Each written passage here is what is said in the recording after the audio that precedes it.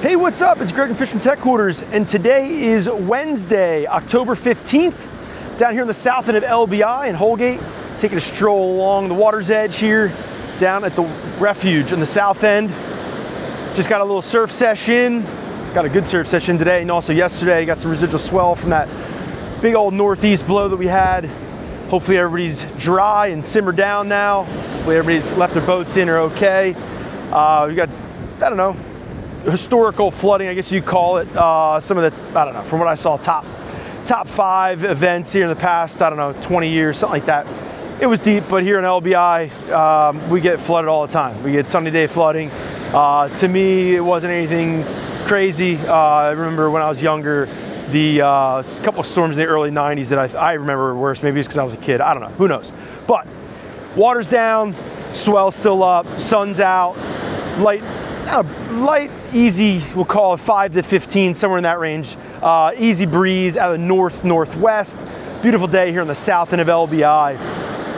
I do not have a fish report to share with you, unfortunately. We've had very few customers in the shop the last few days, obviously. It was windy, cranking a gale, big nor'easter, and a big swell.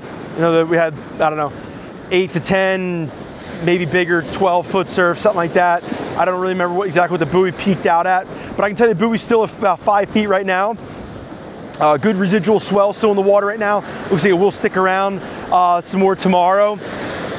I didn't look too far out in the forecast because I'm checking out. I'm going flying out Friday, and I'll be on a cruise next week. So I'll be out of the area. I will not be sharing updated fish report here for I don't know, 10 or so days. But what I will share is we've got a little bit of info I can share. I'll keep it short and sweet on striped bass.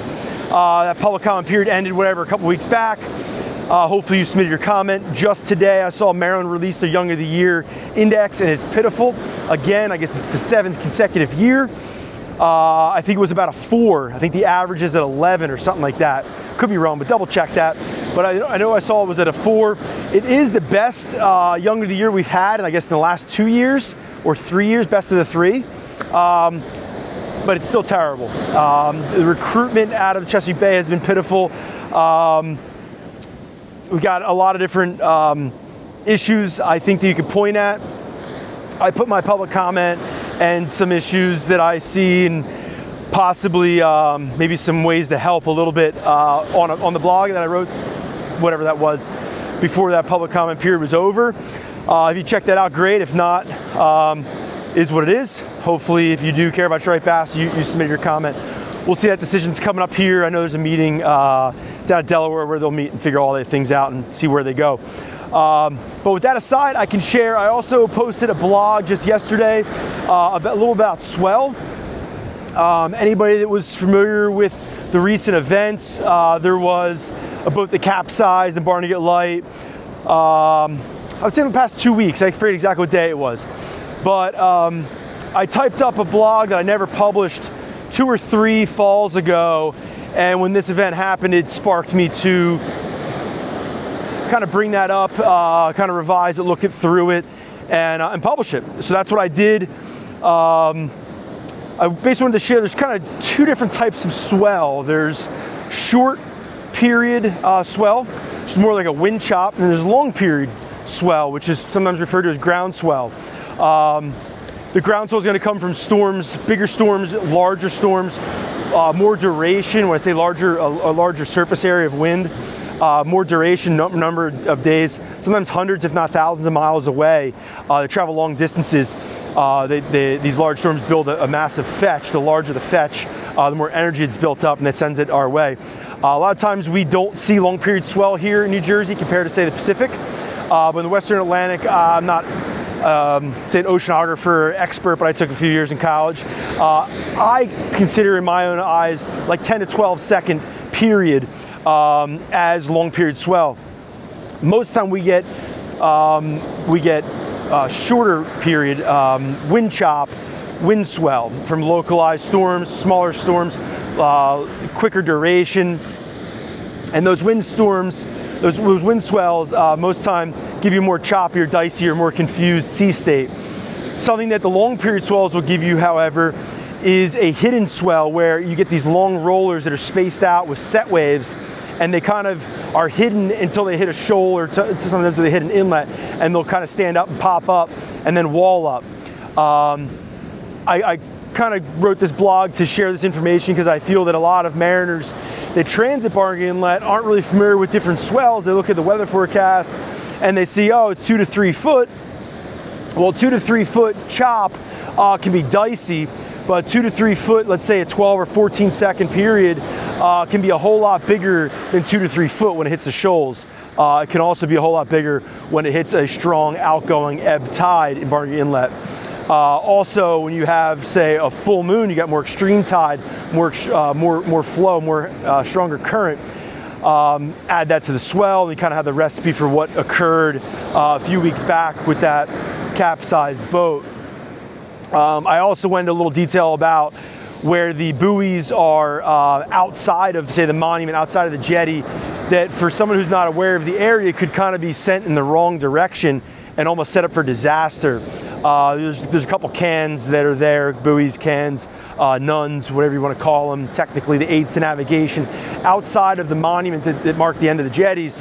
They send you right through the middle of the shoals, which is just stupid. That has shoaled up a lot more over the past, say, 5 to 10 years. Right now, it's pretty treacherous on a big swell, especially on an outgoing tide.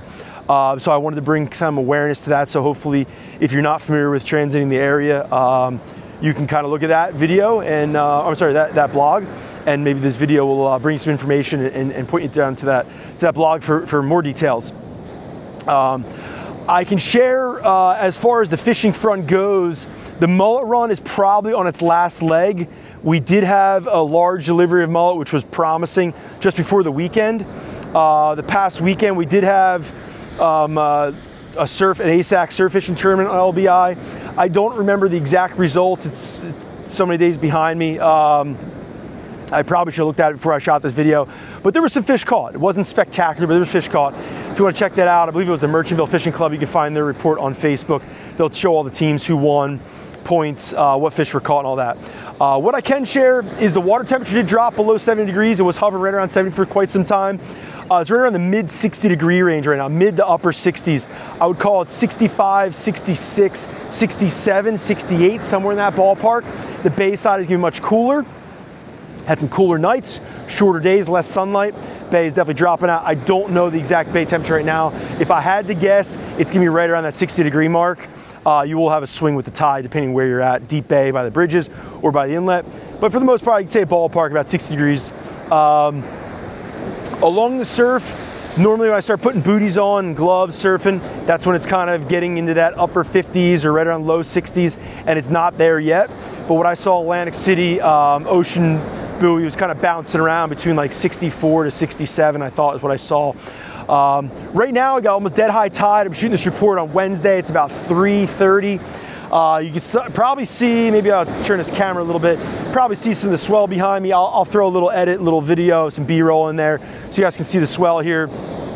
Like I mentioned, there's good energy, some long period energy still pumping along, you know, lingering from that swell, from that storm. On the fishing front, I'm gonna say there's probably a little trickle left of kingfish. There's definitely gonna be some small blues around when things settle down. Also a couple striped bass. We had a pretty good showing of striped bass in little windows, say in September, but we really haven't had much of a showing here in October. We'll see how that goes. But normally we do have a little bit of a push of some bigger fish in the early part of the month. Normally we see them on some bunker pods, which bunker pods have kind of been few and far between. But what I will share is that mullet, I think, is on its way out. If not, it's definitely close. We did get 2 deliveries of fresh bunker recently. We didn't have fresh bunker deliveries all summer long, so to get 2 of them more recently is promising. Means they're local. There's some bait around. Hopefully we'll have some more fresh bunker in the near future. I think we'll see some striped bass action slowly trickle in here. We normally get some action that really kicks in a high gear around Halloween. That's very close. Normally November's a great month for it too. Tog fishing is probably gonna be your best bet right now, and also sea bassing when the weather allows. Sea bassing's probably gonna be the best fishing you're gonna have in the ocean side of things. I know Barnegat Inlet's got the tog bite going on. It hasn't been spectacular, but there's fish to catch. I can share with the swell, yesterday the water was chocolate milk on Tuesday. I surfed yesterday evening, lots of swell. It was definitely 4 to 6 foot, probably 8 foot or better on set and consistent. Today it's settled down a lot. Still some residual swell in the water, like I mentioned earlier. The buoy, Barnegat buoy 44091, is reading still about 5 feet-ish. So there's plenty of energy still in the ocean, but it is settling down. The water did clean up a lot. I can say today, there's next to no weed in the water where I was down here in Holgate. Maybe there's weed elsewhere, but the water is not chocolate. I see sort of like I'll call it like a stained green. On like a 1 to 10, I would definitely put it on the higher side of things, maybe like on a beautiful side, I always call it like a 7 or an 8 for how churned up things have been. So I got a promising outlook. I think you guys are gonna have some fish while I'm gone. Normally, whenever I'm gone, the fishing always tees off, so I'm hoping that's what happens. Hopefully you guys send me some messages while I'm gone on this wedding cruise, enjoying myself down in the Bahamas with the family. My cousin's getting married. Hopefully gonna have a blast of a time with the family and friends. And hopefully you guys will be back here in Jersey catching a bunch of fish. So if you got any reports to share, feel free to drop them in the comments below. Appreciate you guys. Have a great day.